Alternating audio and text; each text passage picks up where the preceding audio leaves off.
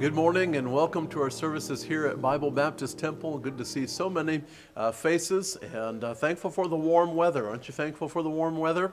And grateful that it's heating up and we're getting back to feeling like summertime is coming and coronavirus is going. And so grateful for all that God is doing and His mercy upon us. And it's good to see you, good to see several faces that I haven't seen in a good while. And I'm thankful that you could be here today and that circumstances allow. And for all those who are joining us by way of live stream, we're grateful that you can be with us as well. And we sense that God is going to work in our hearts today. And although you're not here in person, we are thankful and grateful that you could join us. And there's a good many folks in the house today and a good many watching online. And so let's go to the Lord in prayer and ask His blessings right before we sing. And I hope that you're ready to sing. It is time to lift our voice. Jesus told them if we don't lift our voice, then the rocks will have to cry out. He is worthy of our praise. So let's pray and then let's sing together. Lord, we're grateful for all that you do in our lives. Lord, how much we are thankful that no matter whether we have to be apart, that, Lord, you are with us and you are present. And, Lord, I just think of the message this morning, how that you were not physically present. And because of that, Lazarus' sisters mourned at the loss of their brother. But, Lord, I pray that you'd help us to realize, even though we can't see you, that your presence being in our hearts each and every day, the awareness and knowledge that you are there and that you are all powerful, and Lord, that all things are under control, under your control. We're thankful and grateful for that knowledge. I pray that you bless our service this morning. Encourage us, Lord, by your Holy Spirit working in our hearts. Speak to us from your word, Lord, we ask. Lord, help us to sing your praises with full heart, and we ask it in Jesus' name. Amen. Let's stand, let's take our hymn book and turn to page 288, I Am Resolved.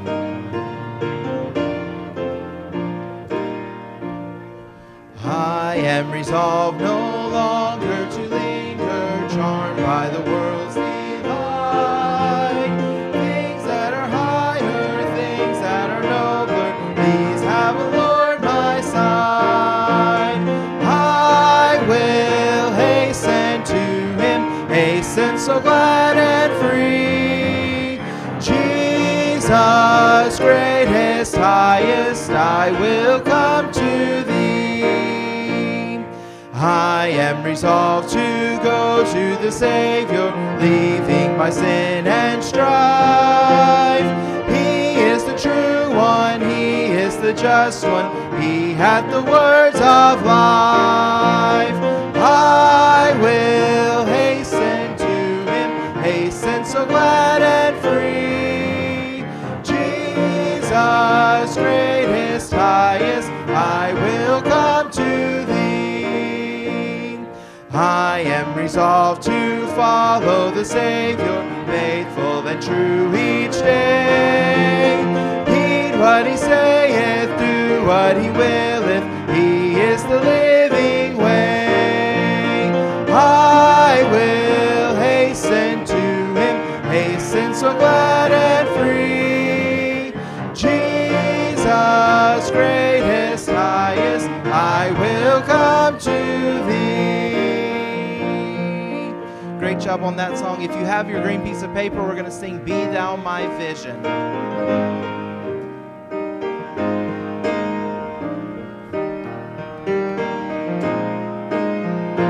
Be thou my vision, O Lord of my heart, not be all else to me, save that thou art. Thou my best thought by day or by night, waking or sleeping, thy presence my life. Riches I heed not, nor man's empty praise. Thou mine inheritance, now and always. Thou and thou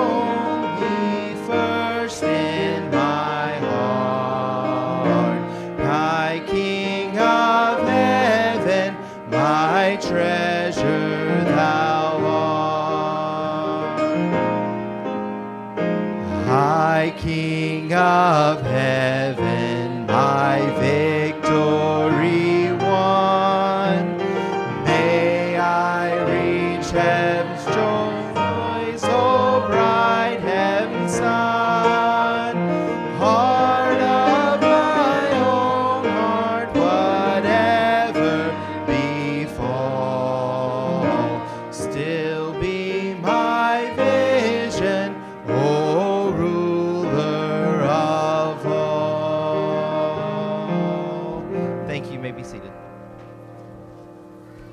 Well, we have something special planned for next Sunday, and I'm going to call it Short Sleeve Sunday. Short Sleeve Sunday, all right? You say, what is that about? Well, I'd like to have an outdoor service in recognition, first of all, that God is good to us, and before long, we pray that God will continue to work and eradicate the illness, and so we want to be able to just say, God is good, and it's good to be outdoors. How many of you know what I'm talking about? Good to be outside. And so we're going to have an outside service, okay? Now, no matter what we announce, I recognize the Bible calls Satan the prince of the power of the air. I don't know if he has power over the weather or not, but the last 2 times we tried to do something outdoor, we got rain in the forecast. But don't worry, this time it's only 93-degree weather, okay? That's no sweat for us here in Georgia. We don't even sweat until it's 100. But it is going to be warm outside, which is good. That drives the coronavirus away. But we want to call it Short Sleeve Sunday because you're going to want to wear something cool. And if you have a shade structure, we would encourage you to bring your shade structure out. And we're going to have chairs set up out there on the front lawn. And we're going to have big American flags flying and all of our service branch flags out there recognizing the sacrifice of our servicemen and women as they gave their life for our freedoms coming up on this Memorial Day. And so we're going to have that outside, all right? Now, here's some options that you will have. First option is you can bring an umbrella or a shade structure and sit in chairs, and those will be provided in groups. And so once you get here, you'll drag enough chairs together for your family to sit, your household to sit, okay? And so people that you've already been interacting with, that's no problem at all. But make sure that you set them up 6 feet from somebody else who you're not interacting with, and we will continue to comply with this until things go wide open in our state, and we've made a lot of progress. I was even looking at the trending numbers last night, and we are seeing a steady decline. Of course, as more testing is available, it's hard to see that full drop-off, but I believe as a state we're doing well, and praising God for that. So we'll be spread out, okay? That's option number 1. Bring some shade, wear your short sleeves, and sit with your family or household. Second option is we will broadcast it on the radio, okay? And that is a proximity-based radio system, so you have to be parked in our parking lot to get it. You can't be sitting in your driveway at home and getting that. We're not broadcasting all over the Warner Robins Macon area, but it is a local broadcast where you'll be able to sit and tune into it with in your car. So maybe you want to sit there in your car with your air conditioning going, windows up, listening to it and watching it. That's option number 2. Option number 3 is we will have speakers, of course, for everybody to hear, so you could sit in your car in which there's shade, possibly even run your air conditioning and crack your windows some and listen to the sound coming through the speakers. So those will all be options. It is going to be a patriotic themed celebration, just saying thank you to all those who've given us the freedoms that we have, even the freedom to assemble as we are enjoying now. And of course, states all over the nation are handling this differently, and those who are saying churches must remain closed, churches are being bold and saying, no, we cannot do it any longer. As long as they can pack them in Walmart as an essential organization, the church is essential as well. And the mental well-being of people. People don't understand the spiritual help that people get in church and the interaction and fellowship they get with fellow believers is more important than medicine. It's more important and many times than just getting their regular household needs. We need each other and we need God in our lives. And so we're excited about what's going on all over the nation. People are even fighting legal battles and so on with different municipalities, but still standing up for the rights. Where were those rights come from? They came from God. Who defended them? Our brothers and sisters in uniform, and they laid down their lives, many of them, and we celebrate their victory, if you will, even in their loss for our freedoms. And that's what Memorial Day is about. So we're going to celebrate that with some patriotic display.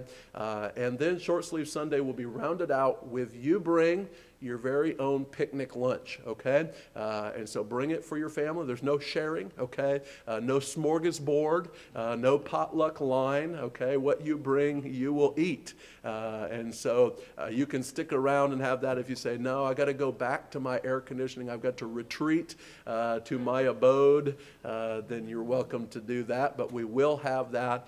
And we will get some fresh watermelon, cut it up in sanitary conditions, put it in individual containers, and make that available so that everybody can have some fresh watermelon and celebrate the coming of summer and the less cutting of grass and all that good stuff as the sun bleaches it out like crazy. My grass was growing like crazy, and now it's saying, nah, not so much. And so I'm kind of glad for that. But looking forward to all that God is going to do amongst us. And so it's Short Sleeve Sunday. Don't expect to see me in a full suit and tie, okay? I do not like to have to dry clean these things, and I will sweat like crazy in 93-degree heat. So we'll be outside. We'll be enjoying that. Bathrooms will be available, so you won't be segregated from the bathrooms. We'll make those available, and then afterwards we'll go in the back and have some tables set up there.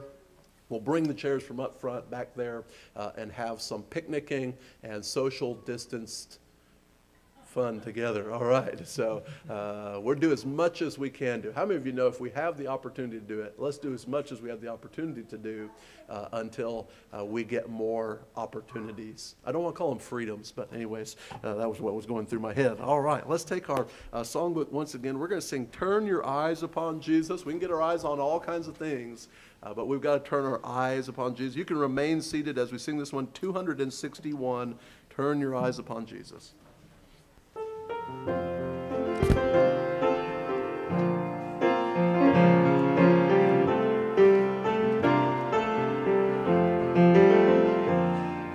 Oh soul, are you weary and troubled? No light in the darkness you see. There's light for a look at the Savior, and life more abundant and free. Turn your eyes upon Jesus. Look full in his wonderful face,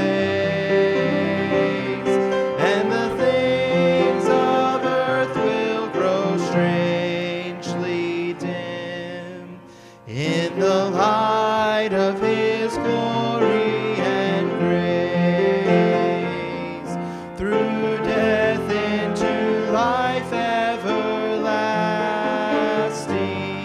he passed and we follow him there. O'er us sin no more hath dominion, for more than conquerors we are. Turn your eyes upon Jesus. Look full in his wonderful face, and the things of earth will grow strangely dim in the light of his glory and grace. His word shall not fail you, he promised. Believe him and all will be well. Then go to a world that is dying, his perfect salvation to tell.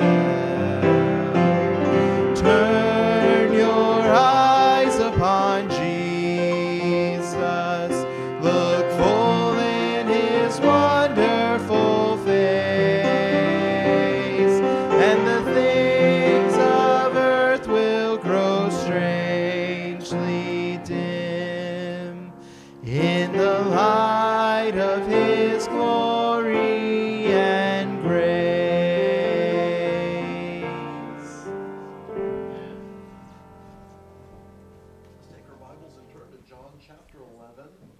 chapter 11.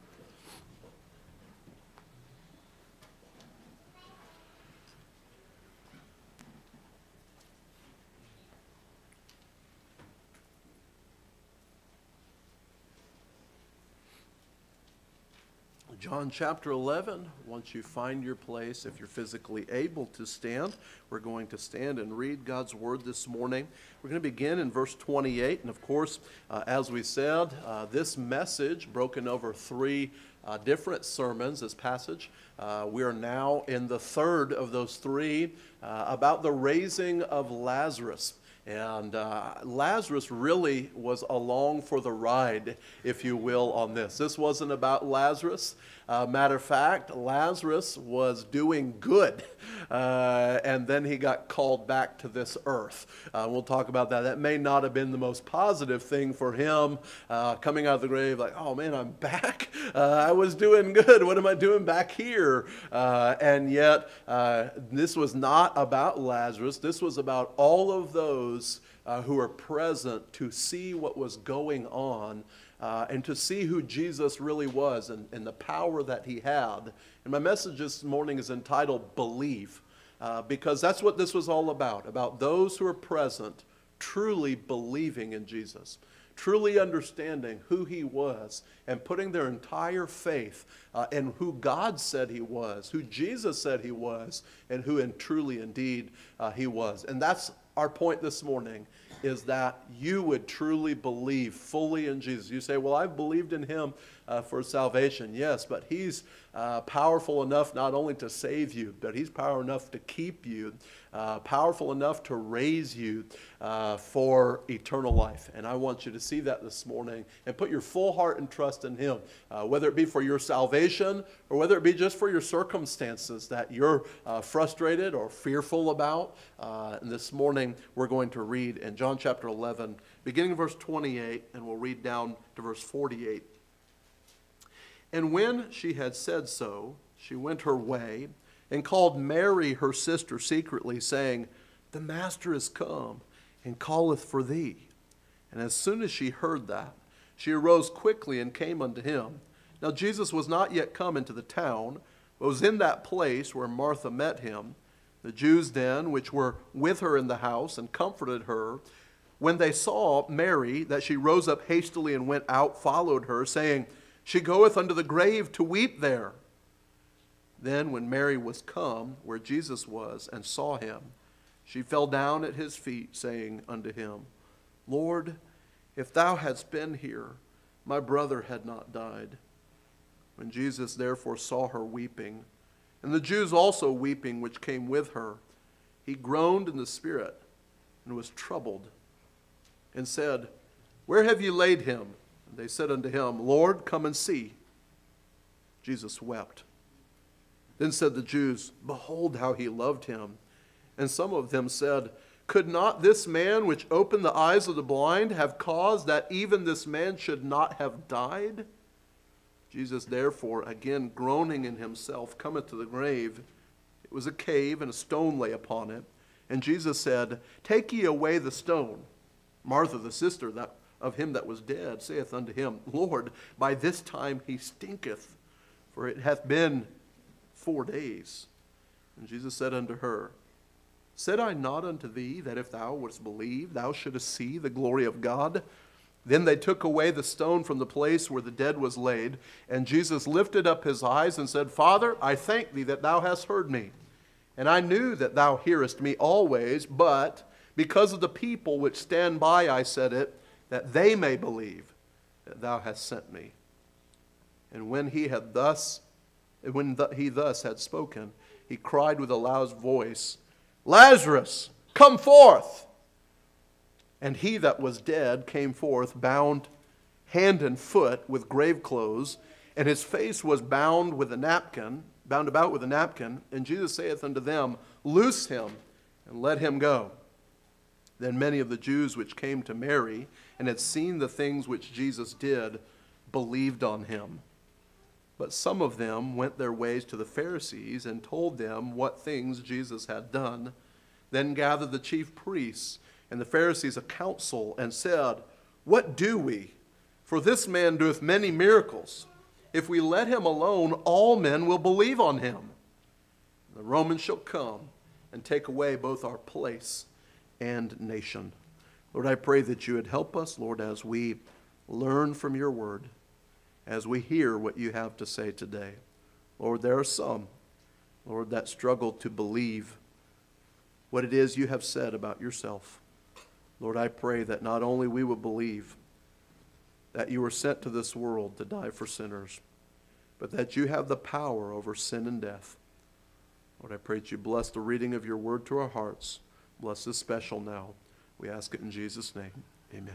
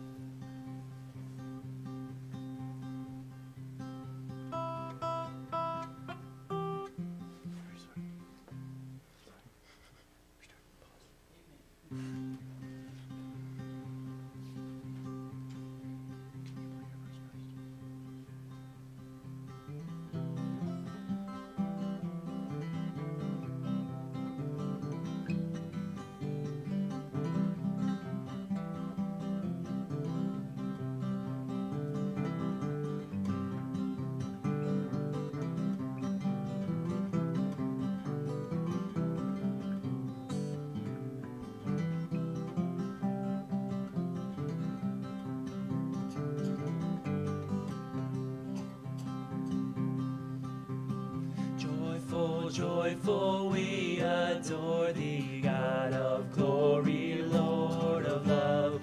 Hearts unfold like flowers before thee, open to the sun above.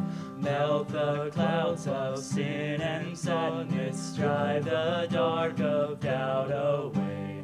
Giver of immortal gladness, fill us with the light of day.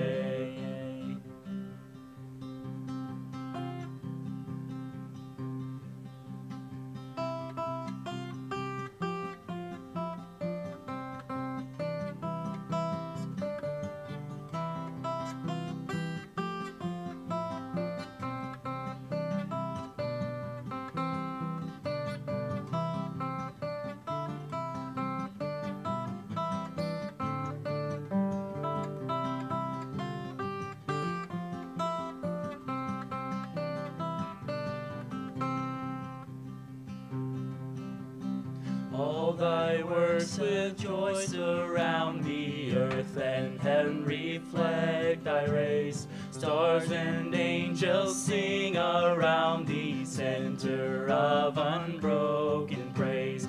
Field and forest, vale and mountain, flowery meadow, flashing sea, singing bird and flowing fountain, call us to rejoice in thee.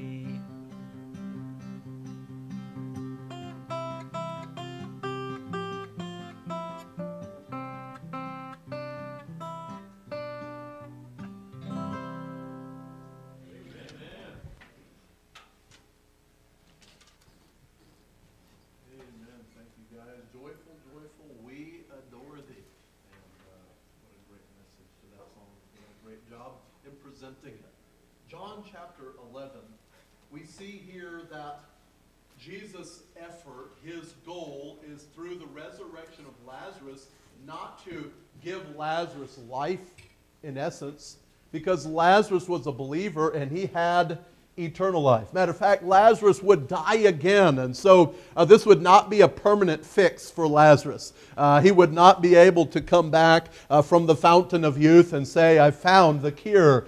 There will be no more death. But rather, he would just have his life extended for a period. He would have more time to live. Matter of fact, he would get older. How many of you say that does not necessarily come with a lot of health perks? And he would get to live older than he was, and he was probably middle-aged at the time and had gone to see his Maker and now had been invited to come back. And so, again, Lazarus was in the midst of this, and yet this was about people believing. The word believe is an interesting word, especially as used in the New Testament, specifically one that is repeated in the book of John. The word believe is a key word used over and over and over in the book of John, and it is a word that comes from a conscious choice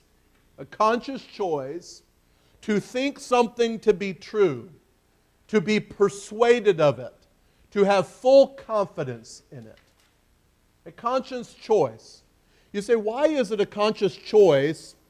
Isn't believing just a byproduct of overwhelming evidence that forces you to believe? Well, the real question is, how do you interpret the evidence? Because having evidence for some is proof, and for others it is only probability, and for others it's quite the opposite. It is skepticism, and how did we get that evidence, and has it been preserved? And for those who are skeptical of who Jesus Christ is, it's, well, you have to understand, after His death, the apostles, those disciples, they embellished Jesus' life, and they embellished His miracles. And others say, well, the record that we have, the Bible that has come down through the centuries, is full of errors as people copied it, and it's got so many errors, people added things in, filled in blanks, and so there is a matter of skepticism about even the record and what's said about Jesus Christ, and others just say it's fanciful stories from the beginning. And yet others look at it and say, this is the truth. This is the evidence that we have. The truth of who Jesus Christ is. Well, I discussed it on Wednesday evening about the pivotal event of the resurrection of Jesus Christ. And although some would disregard the Word of God and hang their faith on that, can I tell you, the resurrection of Jesus Christ is pivotal to the Christian faith. It is pivotal because this was a resurrection that happened and was witnessed. I want you to take your Bible for just a moment before we get into the meat of the sermon and go to 1 Corinthians chapter 15. 1 Corinthians chapter 15.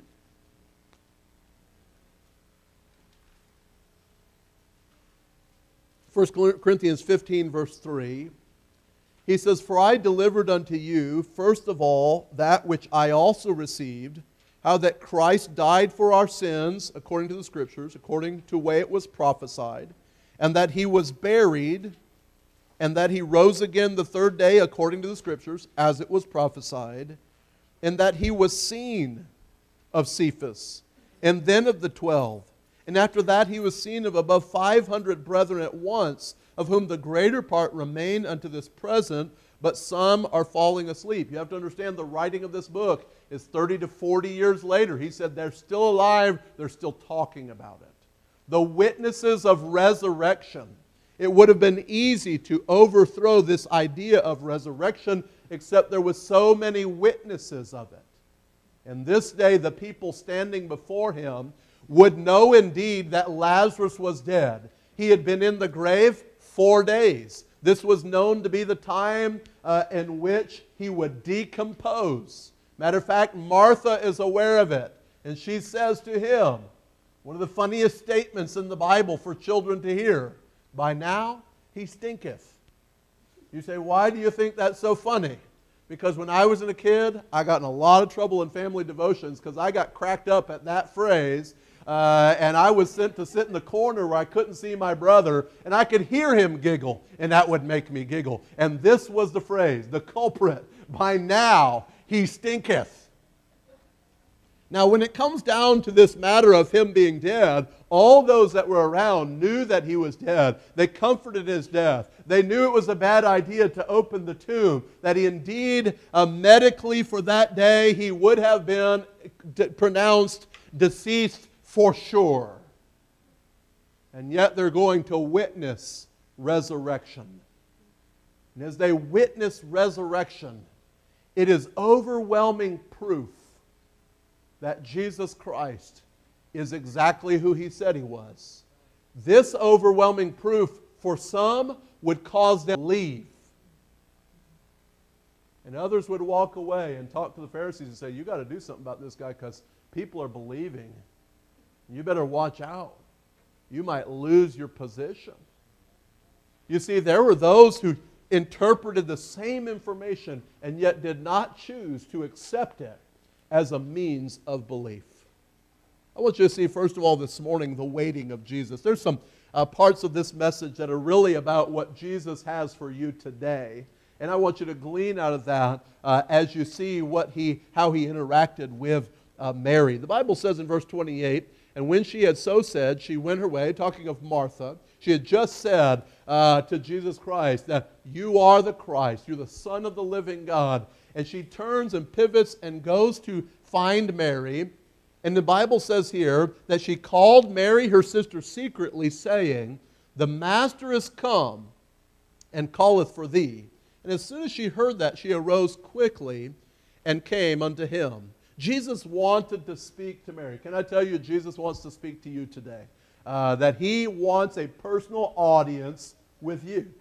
We sit in a big room like this and we hear the preacher preach, but can I tell you, Jesus wants to speak to you individually? He has the intention that some part of this message is exactly for you. Some part of this message is for something that's going on in your life, and you really could put your name in there. That he is looking for you. The Master has come, and he calls for you.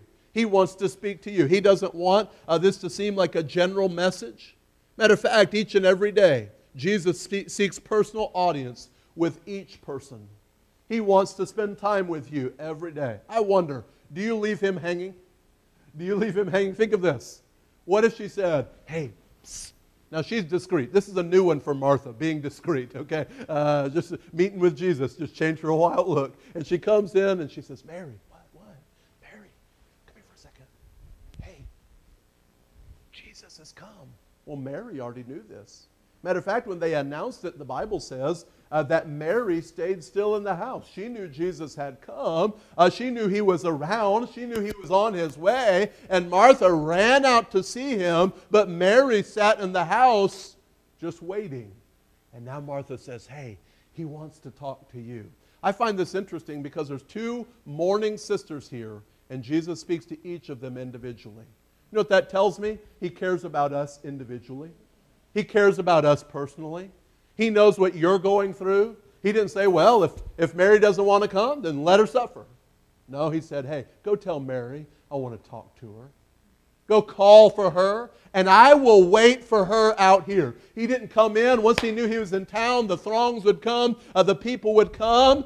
He sat down and waited. Whoo, man, the Almighty sitting and waiting for Mary. Hey, if he'll wait for Mary, he'll wait for you. Can you imagine if she sat in the house saying, well, I'm not going. I'm too sad. And Jesus just waited. Maybe watched the sundial. I don't know what they had those days. I wonder if she's coming. Is she going to come or not? I guess not. Don't make the Lord wait for you. Someone said, you know what, I've just struggled in my spiritual life. Can I tell you, he's never missed his appointment with you, even if you've missed it with him. He's waiting for you. Just sitting and waiting, like he was for the woman at the well. Just sitting and waiting for her to come along. What a wonderful thing to know that he cares this much. Jesus wanted to speak to Mary, and now he was going to wait for Mary. Verse 30, now when Jesus was not yet come into town, but was in the place where Martha met him, the Jews then that were with her in the house and comforted her. And we already talked about this. This was a scene of a funeral. This was a scene of a loss and getting over the loss of somebody who was beloved to them. And it says that when they saw Mary, that she rose up hastily and went out, followed her, saying, she goeth unto the grave to weep there. Oh, 4 days later, and she's just overcome with emotion. She's got a grave, an interesting thing for believers. Aren't they an interesting place? Because you go to the grave knowing the person's not there. It's just the remains of who they are, and yet sometimes when you want to weep, you want to go to the place that is the only tangible remains of who they were, and so you go down there and you shed some tears over a tombstone, or you go to a place of a grave, but knowing they're not there. They said, she's off to the grave, and so they decided to go and follow her. It's interesting what we see happens Verse 32, and when Mary was come where Jesus was and saw him, she fell down at his feet. You know, she was often at the feet of Jesus. This is an interesting statement about Mary because Mary is often at the feet of Jesus. I love this. One year, our whole theme for a church was at Jesus' feet, because I just love the fact that at the feet of Jesus, you're right where you need to be. You're right where you need to be. The feet of Jesus, how beautiful this is. She fell at Jesus' feet. We see in Matthew 15:30 that his feet is a place of healing. Matthew 15:30, it says that great multitudes came unto him, having with them those that were lame, blind, dumb, maimed, and many others, and cast them down at Jesus' feet, and he healed them. If you're sick, if you are lame, if you are chronically ill, and you look up because somebody's placed you at the feet of Jesus, that's a great place to be. You see, they were bringing those people to Jesus' feet. Maybe you have someone in your life, someone in your family that needs a healing touch from Jesus Christ. Maybe it's physical healing that they need. Or maybe it's spiritual healing. Can I tell you there's no better place to cast them than at the feet of Jesus? Casting all your cares upon him, for he careth for you. Putting them at the feet of Jesus. I'm sure people who had never met Jesus and never seen Jesus looked up into his face from his feet and got healing. I encourage us to spend time at Jesus' feet because it's a place of healing. It's a place of hearing. You're aware of this in Luke 10, verse 39, that she had a sister, speaking of Martha, called Mary, which also sat at Jesus' feet and heard his word.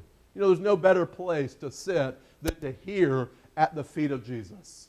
This is an interesting term that means to sit as a learner. Paul said, I learned at the feet of Gamaliel.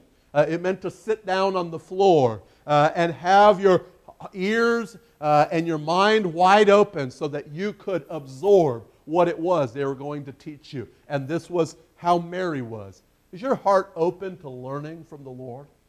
I encourage you to have that heart that says, I just want to hear from God today. A place of hearing.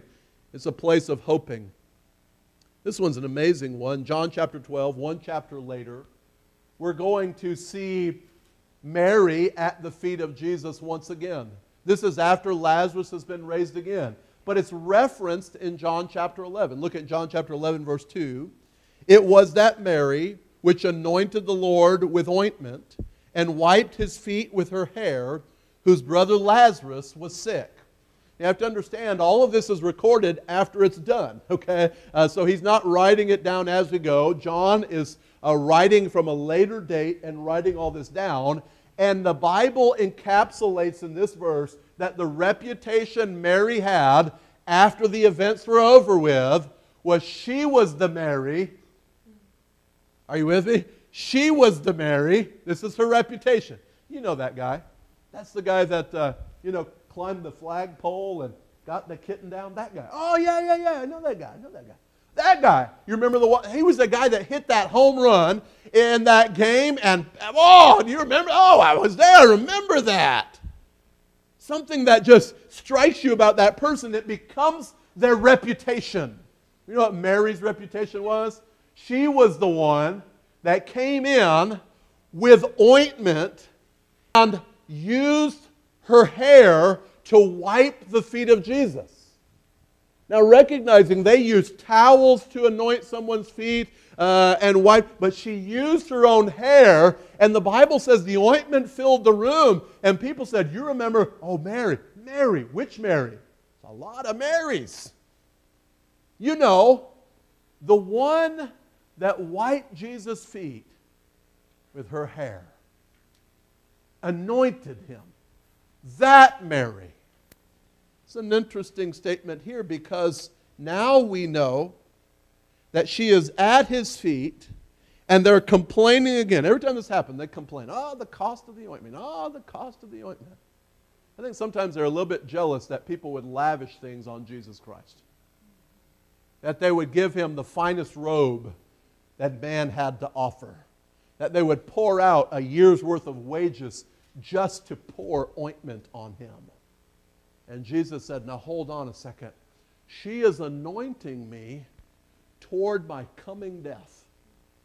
You say that may seem a little bit morbid, but you have to understand that she didn't know all that was going to happen. Jesus was saying, this is how I have received this as an ointment toward my coming death. But Mary is lavishing and putting her heart out, saying, all my hope is in you. Everything I have is placed in you. It's a very close relationship that she had, sitting at his feet. And once again, the Bible records that she runs up and she falls at his feet. Now, what does she say at his feet? Did you know what she's about to say is verbatim to what Martha said? Martha and Mary, word for word, say the same thing. Coincidence? I think not. When two people in the family repeat the same words, what do you get out of that event? What do you get from that? That they've been talking. How many of you know families talk? You can raise your hand if you're in the house, all right? How many of you know families talk? How many of you know that after talks, oftentimes families share an opinion? It's an opinion strongly held throughout the family. Now, families disagree. I'm not saying families don't disagree and that there's a divide, dad and all of his cronies and mom and all of her cronies, all on a particular situation. But oftentimes, through hashing it out and talking it, they come to a conclusion about something that has happened, and it is a strongly held opinion in the family. Here is their strongly held opinion in the family in verse 32. Lord, if thou hadst been here, my brother had not died. Lord, if you were here, then Lazarus would still be alive. Now, while this had become a repeated statement and a strongly held opinion, it was not rooted in true faith. You see, they had to believe that the reason Lazarus was not healed was not because Jesus wasn't near enough to heal him. Well, if you'd have been here, I can heal him from anywhere. Why would I have to be here? Number two, that the reason that he was not healed was because somehow Jesus was not concerned about him. We're going to find out Jesus was very concerned for Lazarus. So somehow Jesus' proximity or his lack of concern, these prevented him. But had you been here, maybe a little bit if you'd come when we'd asked, if you just showed up on time, he'd still be alive. You see, that's not rooted in true faith. Yes, it's faith that he could have healed them from sickness, but it was not faith that he was the God and creator of all life who could raise him back to life if that be his plan, or possibly that was not his plan. And sometimes we pray over loved ones and we pray that they'd be healed and we pray that they would survive their illness and we pray that they won't be taken away, and we just haven't trusted God to say that may not be his plan. And if I truly believe in him, that I know he's not only the servant who walks among us, but he is the sovereign over all events. And if it is not his plan for that to take place, then we can have faith and trust that his plan is good. Matter of fact, if they could see Lazarus right now, they may not be so concerned that him come back to where they're at, but maybe that they would want to take a trip to where he's at.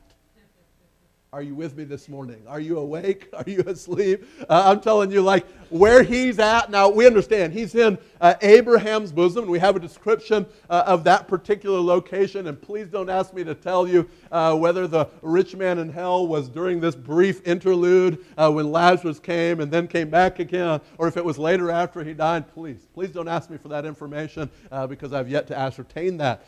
Hopefully, one day I will, but I don't know. But here we know that he is in Abraham's bosom. It's a place of entire security, safety, and free from all harm, free from all anguish and pain. And the only thing that is left is for Jesus to rise again from the dead and take those saints right into the presence of God.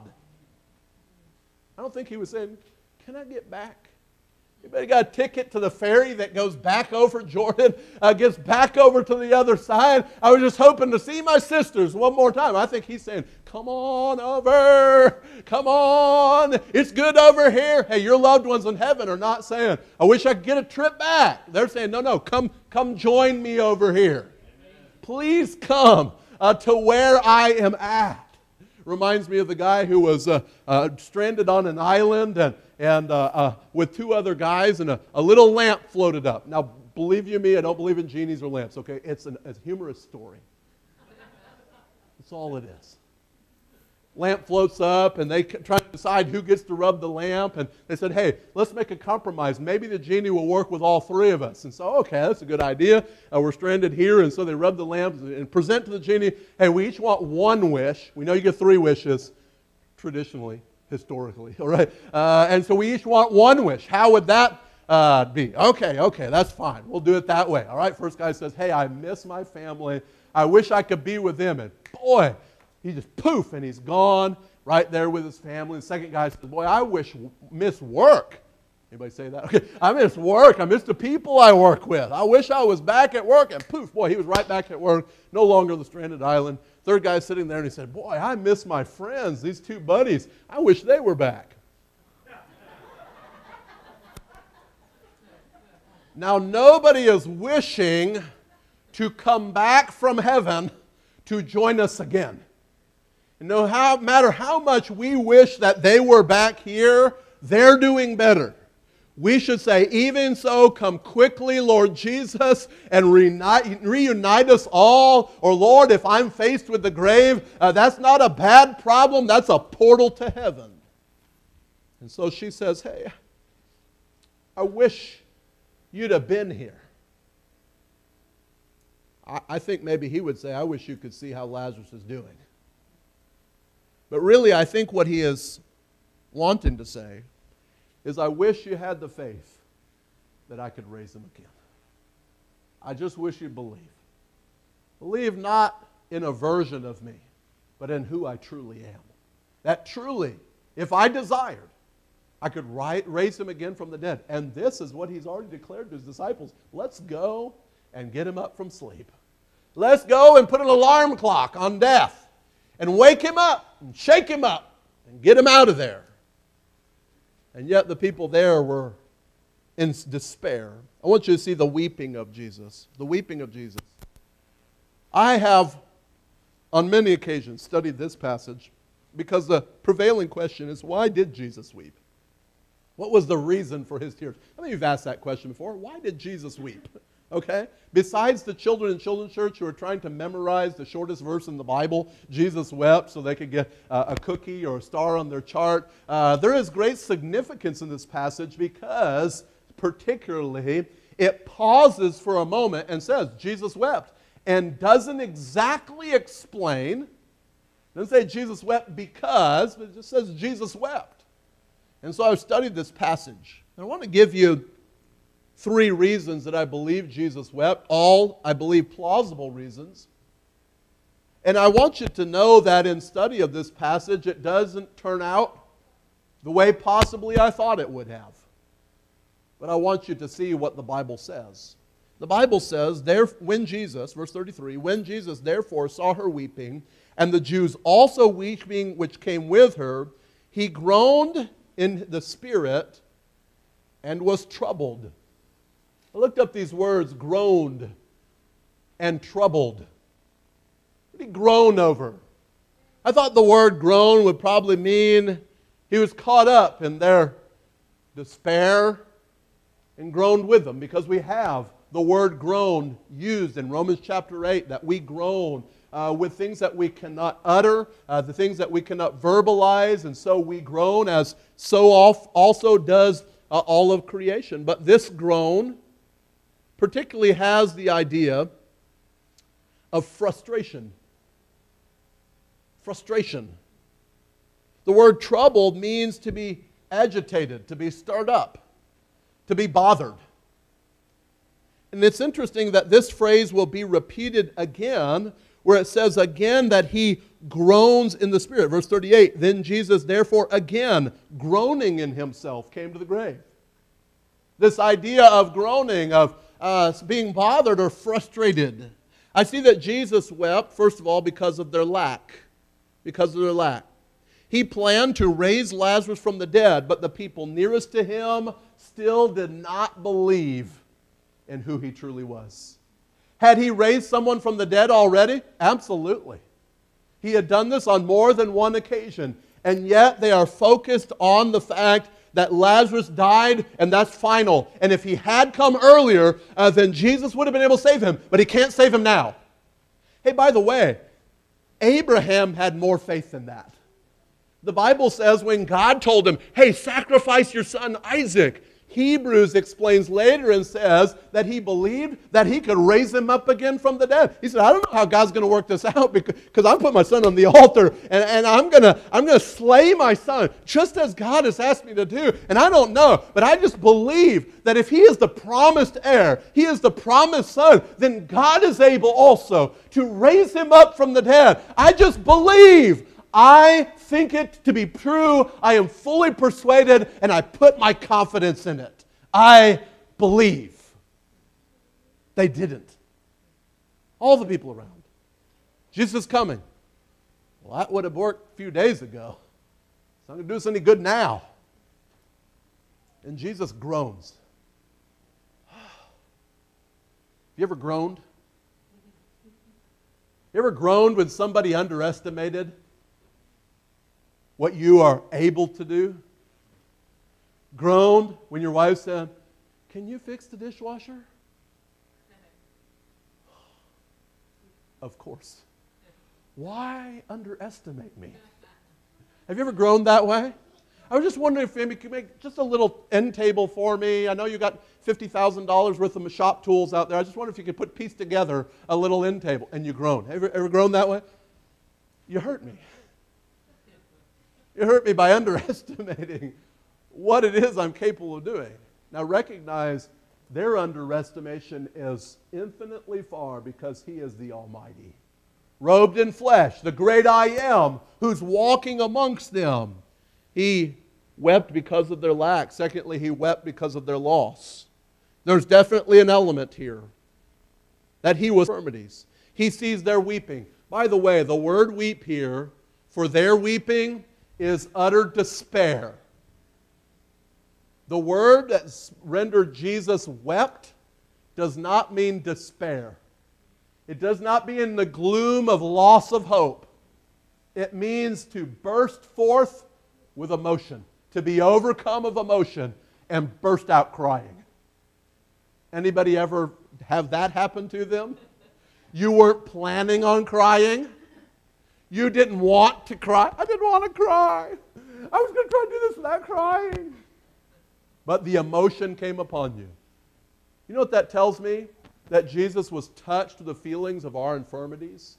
He wasn't crying because of despair. He's going to shake hands with Lazarus here in just a few minutes. He's not crying because of the loss of Lazarus. Oh, I've lost him. But he was crying because of their loss. You see, how they felt touched his heart.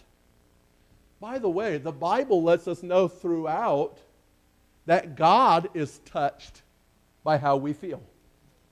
God doesn't sit up in heaven and say, oh my goodness, what's going to happen? How are we going to make it through this COVID? I don't know how I'm going to pay all the bills. He doesn't worry about all that. The only way he is touched by that is feeling our infirmity, feeling our difficulty. And he is in touch, and he is touched. Lamentation 3, verse 51, mine eye affecteth mine heart. As God sees how it troubles us, so it troubles him. Now, he can solve it, but he's touched with the feelings of our infirmities. He wept because of their lack. He wept because of their loss, but he wept because of his love. Because of his love. Something about the way he cried made all the people around him say, wow, he must have really loved Lazarus. Now, we don't know if that was a misinterpretation of his tears, but it's recorded for us in Scripture, so I'm going to take it as if God wanted us to know this was one of the reasons for his tears. And he cries as they come to the grave. And people say, boy, he loved Lazarus. Can you imagine that God loves us enough that our tears make a difference to him? Psalm 56 and verse 8, it says, Thou tellest my wanderings, thou put thou my tears into thy bottle. Are they not in thy book? So our tears fall, and God says, okay, put a tear in their bottle and write down in the book. They cried because they lost a friend to disloyalty. Let me say that's some serious organization. They're kept in a bottle, and then they're written down in his book. Every time you cry, heaven moves to say, here's why they cried. What an amazing thing that God cares so much that he is concerned about our tears. Isaiah 53 says that Jesus would be a man of sorrows and would be acquainted with grief. He would be one that would feel the grief of others. He was not feeling the loss of Lazarus because Lazarus would be coming out of the grave in moments. He was feeling the loss of the people around him. And because of his love, oh, how he loved Lazarus. Oh, how he loved Martha. Oh, how he loved Mary. Oh, how he loved all of those who are feeling loss. And can I tell you, if you're feeling loss, he loves you too. And your tears are kept careful track of in the presence of the Lord. The weeping of Jesus. Then finally, the wonder of Jesus. Jesus is about to step out on a stage that no one else can fill.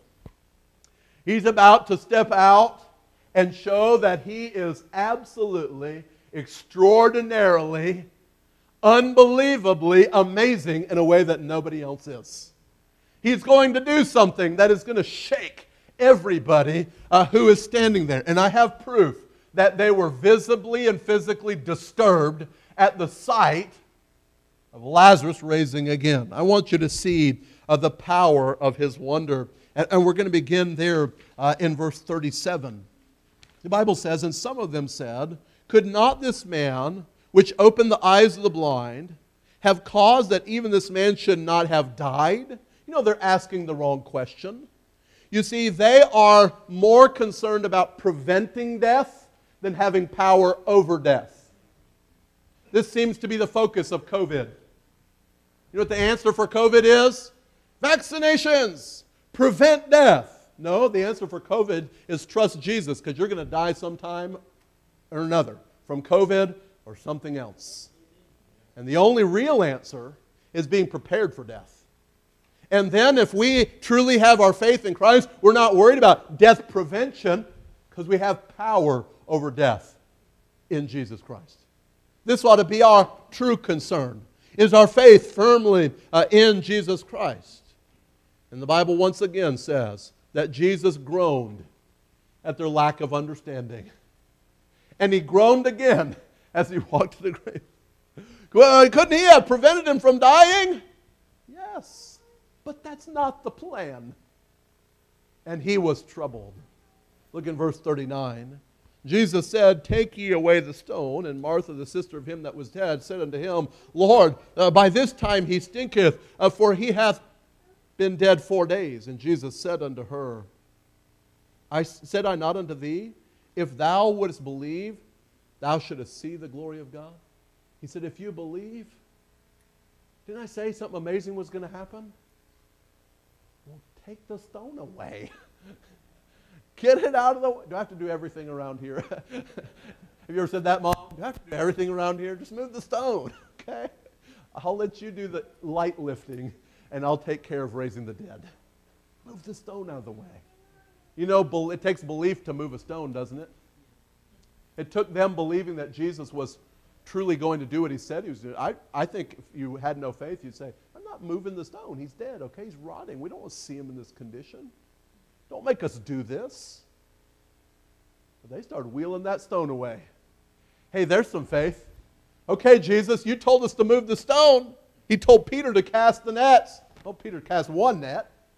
He at least got started. Of course, he paid the price because all the fish that were going to be in several nets all got in one net, and then he had trouble. So he said, roll the stone away. All right? Here comes the proof of who Jesus Christ is.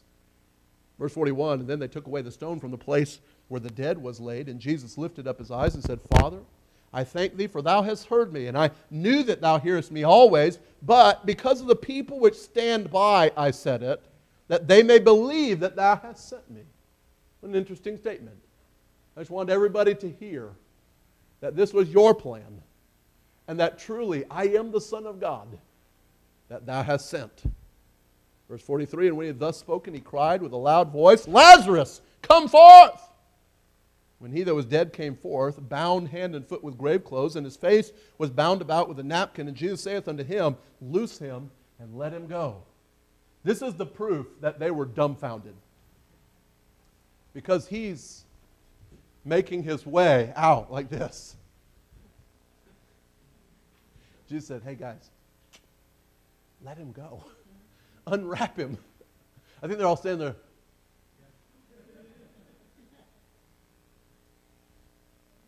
I'm awake. And they're like, he's like, guys, hey, hey, let him go. I wonder if he's over there.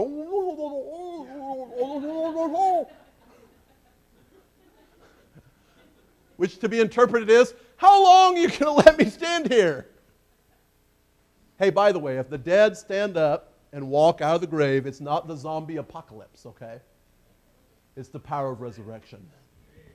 And here he's standing before them, and their minds are exploding with the information that is being presented to them. They don't quite get it, but now they're saying, okay,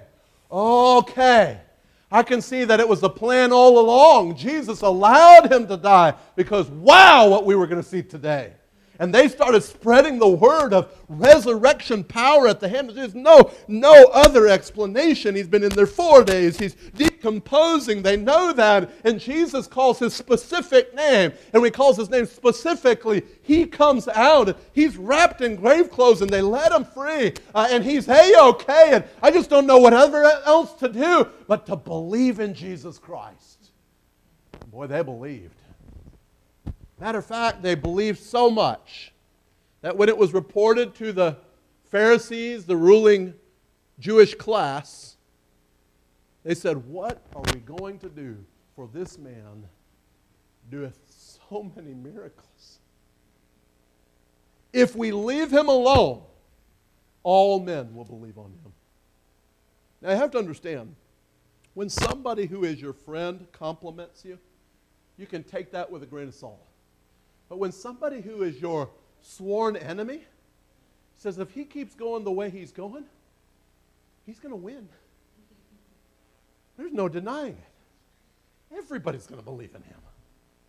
You know, that's a good time to say, well, if everybody is going to believe in him, maybe it's time for us to believe in him too.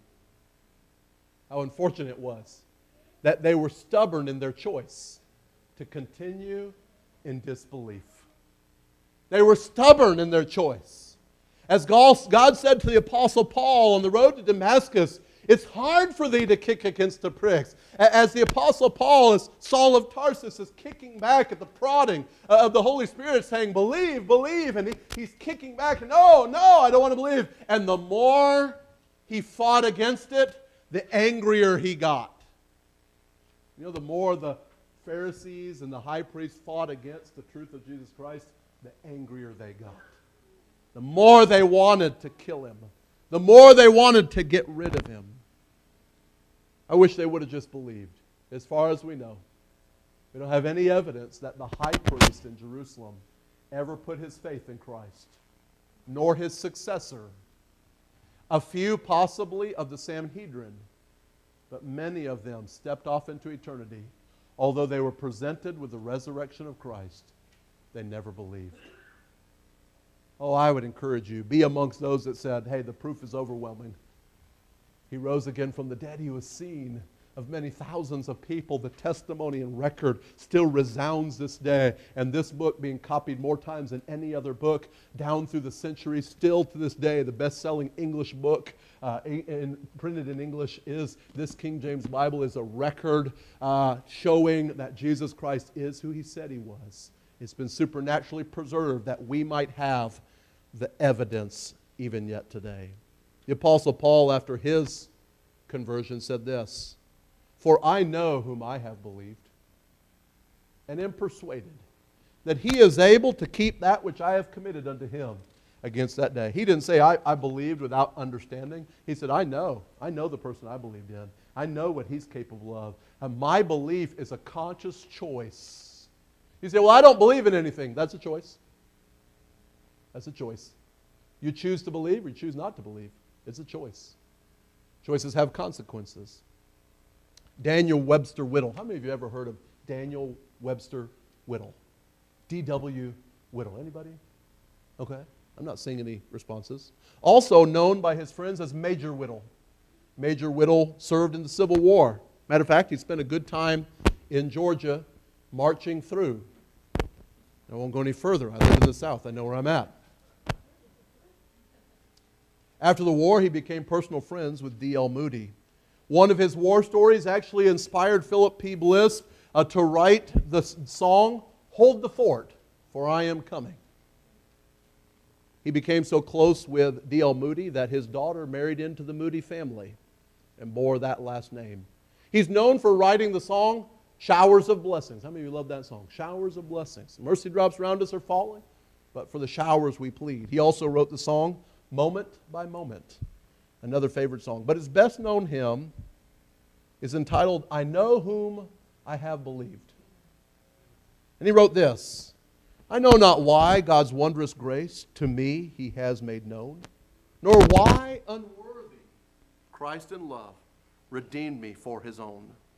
I know not how this saving faith to me he did impart, nor how believing in his word wrought peace within my heart. I know not how the Spirit moves, convincing men of sin, revealing Jesus through the word, creating faith in him. I know not what of good or ill may be reserved for me, of weary ways or golden days before his face I see. I know not when my Lord may come, at night or noonday fair, or if I'll walk the vale with him or meet him in the air. But I know whom I have believed, and am persuaded that he is able